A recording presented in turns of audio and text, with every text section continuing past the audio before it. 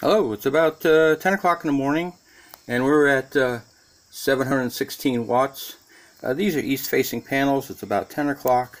It's a little hazy right now, and you know, east-facing panels don't usually produce that much, but it's 4 panels, so about a kilowatt.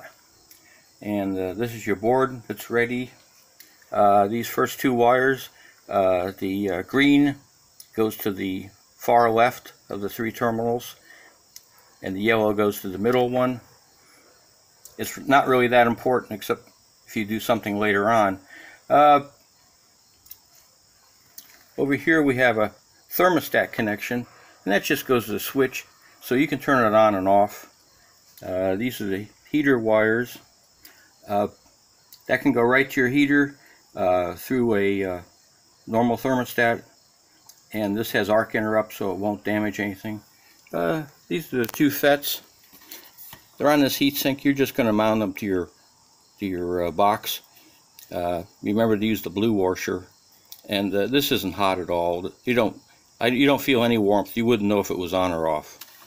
But this is the system right now.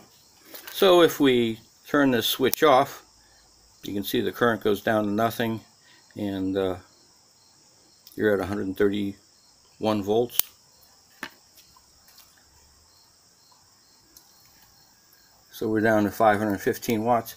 But this is it. It's ready to ship, and it looks good.